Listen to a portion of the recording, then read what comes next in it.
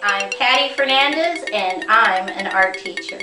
Visit my website at pattyfernandezartist.com. Okay, let's draw.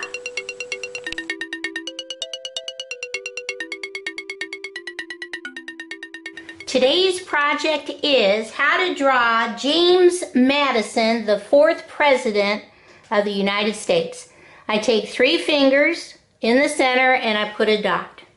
And from that dot going towards the left, I'm going to draw a curved line up, down, keep going, around, and stop. I come back to my dot and I'm going to draw curved line out, down, bring it in a little bit, and connect. On the right hand side, I'm going to draw a curved line out, curved line in, connect, and I'm going to come up to the left, right here about, and I'm going to mimic the line. Curved line in, curved line out, bring it down, wavy, wavy, wavy line, connect. Come on the right hand side, the left hand side, and we're just going to draw a slightly curved line out, wavy line in, connect. Okay? Right here in the center, put a dot. From that dot, we're going to draw a straight diagonal out, curved line in, and stop.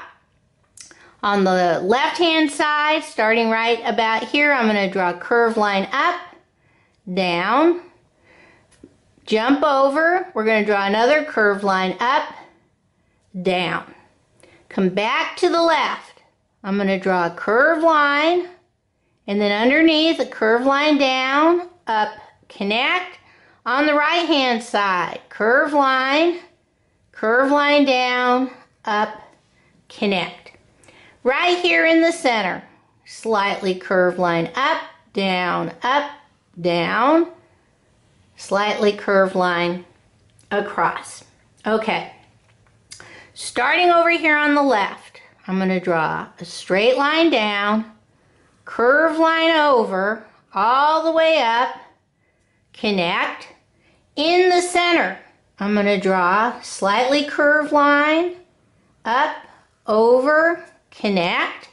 On the right hand side, I draw slightly curved line down, up, connect. On the right, come on the left, slightly curved line down, up, connect. In the middle, slightly curved line, wavy line, curved line, up, connect. Okay. Now, on the right hand side, I'm going to draw a straight line, curved line in, all the way down, off the page. Now I'm going to draw it again, curved line, out, off the page. Come on the left hand side, right about here, we're just going to draw a slightly curved line down, curved line out, off the page. Alright, I think that's all. Let's see how we're going to color this in. Okay, the first thing I'm going to do is I'm going to color in his eyes. He had blue eyes. So we're going to do those blue. And then I'm going to put a line of brown above his eyebrow and a line of brown below. Kind of thicken it up. Line above of brown. Line below of brown. And then he had that gray white hair, so we're just going to take a gray crayon, if you have one, and just give him some gray. Leave the rest of it white. If you don't have gray, you can leave his hair white and that would be fine. Okay. Now, I'm going to color in his ear, in his face. I've got peach. If you've got skin color, you can color this in. And this is just to kind of differentiate the way he looks, so he's not so white. Because these are colonial times, they didn't have a lot of color going on. So if you have that, great. If you don't, you can use your brown real light to at least give him a little bit of color. Now, the rest of this is black. This space stays white. That's that colonial collar they all wore. And everything around the bow, which is lace, looks like lace, that all stays white. But this section is his suit, and this is all black. Black, black. Okay? This is also black. Like I said, not a lot of color. So, since there isn't a lot of color on him, I went ahead and added straight lines of red in the background.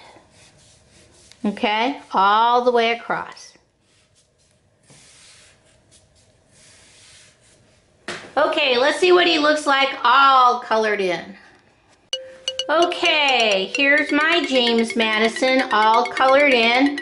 Father of the Constitution and the Bill of Rights, founding father of the United States of America, 4th president, and he was kind of a little guy. He was only 5 feet 4 inches.